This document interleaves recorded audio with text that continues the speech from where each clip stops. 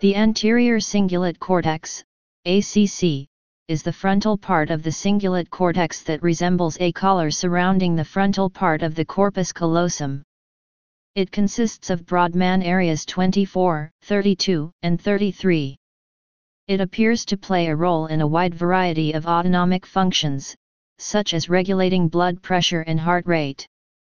It is also involved in certain higher-level functions, such as reward anticipation, decision-making, ethics and morality, impulse control, and emotion. Anatomy.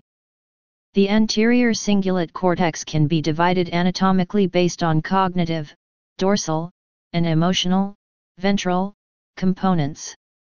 The dorsal part of the ACC is connected with the prefrontal cortex and parietal cortex, as well as the motor system and the frontal eye fields, making it a central station for processing top-down and bottom-up stimuli and assigning appropriate control to other areas in the brain.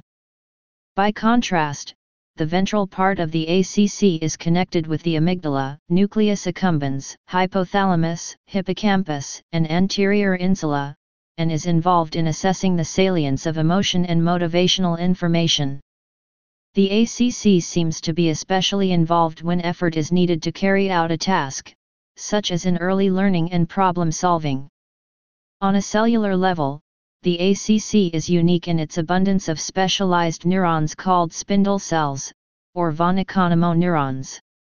These cells are a relatively recent occurrence in evolutionary terms, found only in humans and other great apes, cetaceans, and elephants, and contribute to this brain region's emphasis on addressing difficult problems, as well as the pathologies related to the ACC. Tasks. A typical task that activates the ACC involves eliciting some form of conflict within the participant that can potentially result in an error. One such task is called the Erikson flanker task and consists of an arrow pointing to the left or right, which is flanked by two distractor arrows creating either compatible, or incompatible, trials. Another very common conflict-inducing stimulus that activates the ACC is the Stroop task, which involves naming the color ink of words that are either congruent, red written in red, or incongruent, red written in blue. Conflict occurs because people's reading abilities interfere with their attempt to correctly name the word's ink color. A variation of this task is the counting Stroop, during which people count either neutral stimuli, dog presented 4 times, or interfering stimuli, 3 presented 4 times, by pressing a button. Another version of the Stroop task named the emotional counting Stroop is identical to the counting Stroop test, except that it also uses segmented or repeated emotional words such as murder during the interference part of the task. Functions. Many studies attribute specific functions such as error detection, anticipation of tasks, attention motivation, and modulation of emotional responses to the ACC. Error detection and conflict monitoring. The most basic form of ACC theory states that the ACC is involved with error detection. Evidence has been derived from studies involving a Stroop task. However, ACC is also active during correct response, and this has been shown using a letter task, whereby participants had to respond to the letter X after an A was presented and ignore all other letter combinations with some letters more competitive than others. They found that for more competitive stimuli ACC activation was greater. A similar theory poses that the ACC's primary function is the monitoring of conflict. In Erikson flanker task, incompatible trials produce the most conflict and the most activation by the ACC. Upon detection of a conflict, the ACC then provides cues to other areas in the brain to cope with the conflicting control systems. Evidence from electrical studies. Evidence for ACC as having an error detection function comes from observations of error-related negativity, ERN, uniquely generated within the ACC upon error occurrences. A distinction has been made between an ERP following incorrect responses, response ERN, and a signal after subjects receive feedback after erroneous responses, feedback ERN. No one has clearly demonstrated that the EARN comes from the ACC, but patients with lateral PFC damage do show reduced EARNs. Reinforcement learning EARN theory poses that there is a mismatch between actual response execution and appropriate response execution, which results in an EARN discharge. Furthermore, this theory predicts that, when the ACC receives conflicting input from control areas in the brain, it determines and allocates which areas should be given control over the motor system. Varying levels of dopamine are believed to influence the optimization of this filter system by providing expectations about the outcomes of an event. The EARN, then, serves as a beacon to highlight the violation of an expectation. Research on the occurrence of the feedback EARN shows evidence that this potential has larger amplitudes when violations of expectancy are large. In other words, if an event is not likely to happen, the feedback EARN will be larger if no error is detected. Other studies have examined whether the EARN is elicited by varying the cost of an error and the evaluation of a response. In these trials, feedback is given about whether the participant has gained or lost money after a response. Amplitudes of EARN responses with small gains and small losses were similar. No EARN was elicited for any losses as opposed to an EARN for no wins, even though both outcomes are the same. The finding in this paradigm suggests that monitoring for wins and losses is based on the relative expected gains and losses. If you get a different outcome than expected, the EARN will be larger than for expected outcomes. EARN studies have also localized specific functions of the ACC. The rostral ACC seems to be active after an error commission, indicating an error response function, whereas the dorsal ACC is active after both an error and feedback, suggesting a more evaluative function. For fMRI evidence, see also. This evaluation is emotional in nature and highlights the amount of distress associated with a certain error. Summarizing the evidence found by EARN studies, it appears to be the case that ACC receives information about a stimulus, selects an appropriate response, monitors the action, and adapts behavior if there is a violation of expectancy. Evidence against error detection and conflict monitoring theory. Studies examining task performance related to error and conflict processes in patients with ACC damage cast doubt on the necessity of this region for these functions. The error detection and conflict monitoring theories cannot explain some evidence obtained by electrical studies that demonstrate the effects of giving feedback after responses because the theory describes the ACC as strictly monitoring conflict, not as having evaluative properties. It has been stated that the cognitive consequences of anterior cingulate lesions remain rather equivocal, with a number of case reports of intact general neuropsychological and executive function in the presence of large anterior dorsal cingulate lesions. For an alternative view of anterior cingulate, see Rushworth's Review, 2007. Social evaluation. Activity in the dorsal anterior cingulate cortex, DACC, has been implicated in processing both the detection and appraisal of social processes, including social exclusion. When exposed to repeated personal social evaluative tasks, non-depressed women showed reduced fMRI bold activation in the DACC on the second exposure, while women with a history of depression exhibited enhanced bold activation. This differential activity may reflect enhanced rumination about social evaluation or enhanced arousal associated with repeated social evaluation. Reward-based learning theory. A more comprehensive and recent theory describes the ACC as a more active component and poses that it detects and monitors errors, evaluates the degree of the error, and then suggests an appropriate form of action to be implemented by the motor system. Earlier evidence from electrical studies indicate the ACC has an evaluative component, which is indeed confirmed by fMRI studies. The dorsal and rostral areas of the ACC both seem to be affected by rewards and losses associated with errors. During one study, participants received monetary rewards and losses for correct and incorrect responses, respectively. Largest activation in the DACC was shown during loss trials. This stimulus did not elicit any errors, and, thus, error detection and monitoring theories cannot fully explain why this ACC activation would occur. The dorsal part of the ACC seems to play a key role in reward-based decision-making and learning. The rostral part of the ACC, on the other hand, is believed to be involved more with effective responses to errors. In an interesting expansion of the previously described experiment, the effects of rewards and costs on ACC's activation during error commission was examined. Participants performed a version of the Ericsson flanker task using a set of letters assigned to each response button instead of arrows.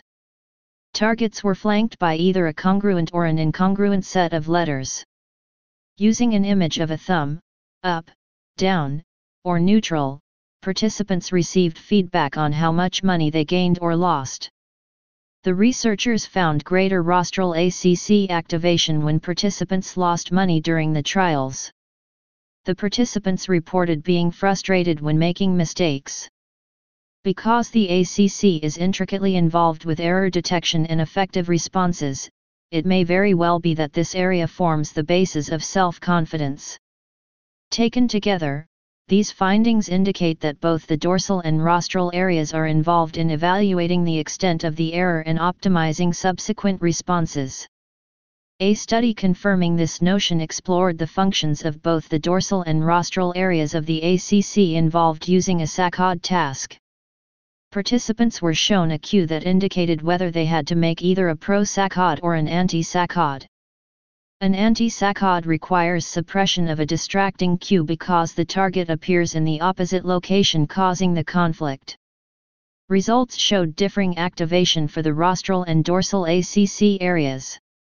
Early correct anti-saccade performance was associated with rostral activation. The dorsal area, on the other hand, was activated when errors were committed, but also for correct responses.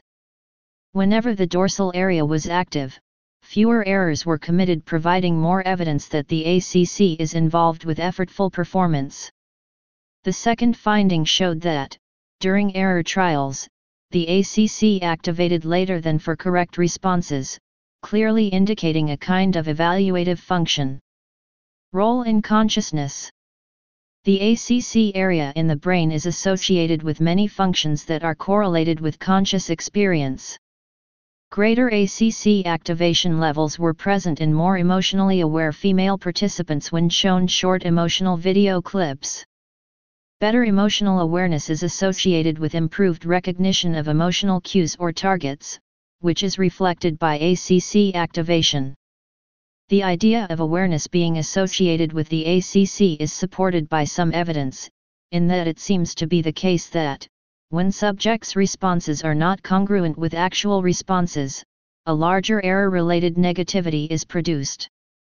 One study found an earn even when subjects were not aware of their error.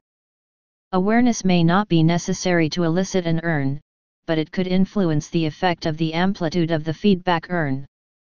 Relating back to the reward-based learning theory, awareness could modulate expectancy violations.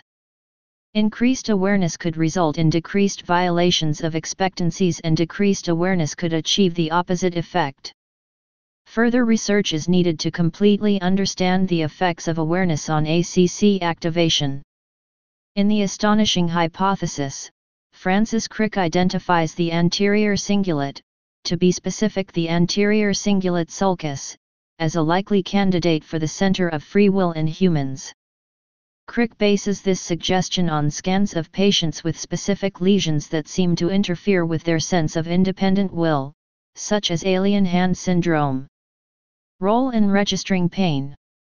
The ACC registers physical pain as shown in functional MRI studies that showed an increase in signal intensity, typically in the posterior part of area 24 of the ACC, that was correlated with pain intensity.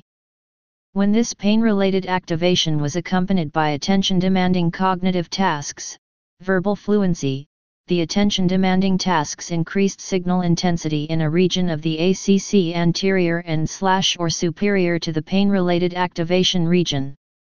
The ACC is the cortical area that has been most frequently linked to the experience of pain. It appears to be involved in the emotional reaction to pain rather than to the perception of pain itself. Evidence from social neuroscience studies have suggested that, in addition to its role in physical pain, the ACC may also be involved in monitoring painful social situations as well, such as exclusion or rejection. When participants felt socially excluded in an fMRI virtual ball throwing game in which the ball was never thrown to the participant, the ACC showed activation. Further, this activation was correlated with a self-reported measure of social distress, indicating that the ACC may be involved in the detection and monitoring of social situations which may cause social/emotional pain, rather than just physical pain. Pathology. Studying the effects of damage to the ACC provides insights into the type of functions it serves in the intact brain. Behavior that is associated with lesions in the ACC includes inability to detect errors, severe difficulty with resolving stimulus conflict in a Stroop task, emotional instability, inattention, and akinetic mutism. There is evidence that damage to ACC is present in patients with schizophrenia, where studies have shown patients have difficulty in dealing with conflicting spatial locations in a Stroop-like task and having abnormal ERNs. Participants with ADHD were found to have reduced activation in the dorsal area of the ACC when performing the Stroop task. Together, these findings corroborate results from imaging and electrical studies about the variety of functions attributed to the ACC.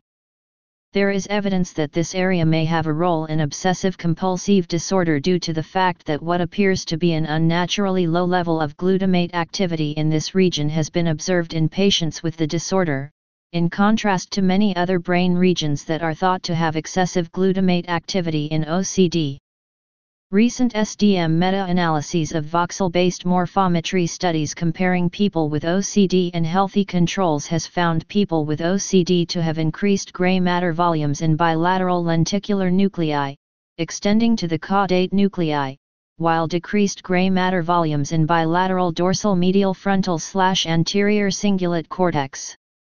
These findings contrast with those in people with other anxiety disorders, who evince decreased, rather than increased, gray matter volumes in bilateral lenticular/caudate nuclei, while also decreased gray matter volumes in bilateral dorsal medial frontal/anterior cingulate gyri. The ACC has been suggested to have possible links with social anxiety, along with the amygdala part of the brain, but this research is still in its early stages. A more recent study, by the Wake Forest Baptist Medical Center, confirms the relationship between the ACC and anxiety regulation, by revealing mindfulness practice as a mediator for anxiety precisely through the ACC. The adjacent subcallosal cingulate gyrus has been implicated in major depression, and research indicates that deep brain stimulation of the region could act to alleviate depressive symptoms. Although people suffering from depression had smaller subgenual ACCS, their ACCS were more active when adjusted for size. This correlates well with increased subgenual ACC activity during sadness in healthy people, and normalization of activity after successful treatment. Of note, the activity of the subgenual cingulate cortex correlates with individual differences in negative affect during the baseline resting state. In other words, the greater the subgenual activity, the greater the negative affectivity in temperament. A study of brain MRIs taken on adults that had previously participated in the Cincinnati lead study found that people that had suffered higher levels of lead exposure as children had decreased brain size as adults. This effect was most pronounced in the ACC, Cecil et al., 2008, and is thought to relate to the cognitive and behavioral deficits of affected individuals. Impairments in the development of the anterior cingulate, together with impairments in the dorsal medial frontal cortex, may constitute a neural substrate for socio-cognitive deficits in autism, such as social orienting and joint attention. Please subscribe and thanks for watching.